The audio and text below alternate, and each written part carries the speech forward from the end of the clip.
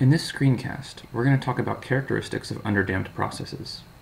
So the response of an underdamped second-order system to a step change input can be characterized according to several parameters that are easy to pick out from the graph of the solution. The first one we're going to discuss is rise time, which is the time that's required for your solution to cross the new steady state value for the first time. Now there's an analytical expression for your rise time in terms of the parameters that you can find in your second order differential equation. And so your rise time is going to be equal to your natural period tau n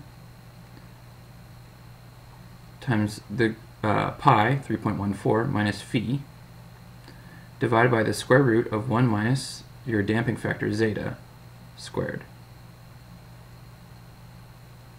where phi is equal to the inverse tangent of the square root of 1 minus the damping factor squared divided by your damping factor. The second one is overshoot. Overshoot is the ratio of B over D, these two distances.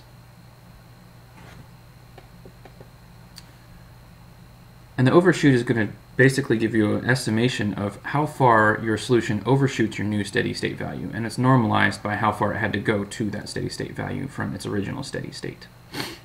So this overshoot ratio, B over D, can also be solved for analytically, and that's equal to E to the power minus pi times your damping factor zeta divided by the square root of 1 minus your damping factor squared. Now, as you can see here, you can estimate this completely from your damping factor. Or alternatively, if you can measure your overshoot off of a graph of your response time, let's say you take some data for how your solution responds to a step change input, then if you measure your overshoot from that graph, then you can algebraically back calculate what zeta ought to be. The next parameter that's often talked about is something called the decay ratio, and that's the ratio between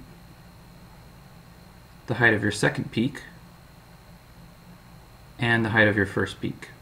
And this ratio, C over B, actually turns out to be just the same as your first ratio of your overshoot, B over D, squared. So in the same way, you can estimate what zeta is if you measure the successive heights of your two first peaks.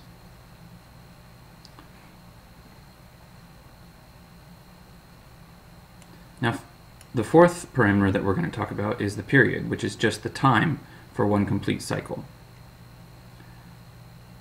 which is a time distance from this point to this point, or any 2 points that are the same place in your oscillation curve. Now the period t can also be solved for analytically, and that's going to be equal to 2 pi times your natural period tau n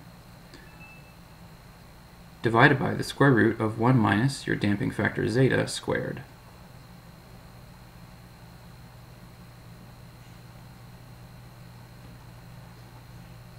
The final parameter that we're going to talk about doesn't have a very simple analytical solution, but it's called the rise time, or the settling time.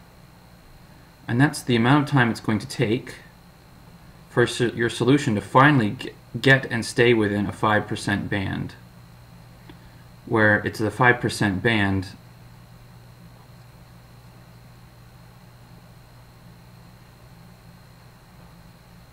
of your original distance that you went from 0 to your steady state, or D.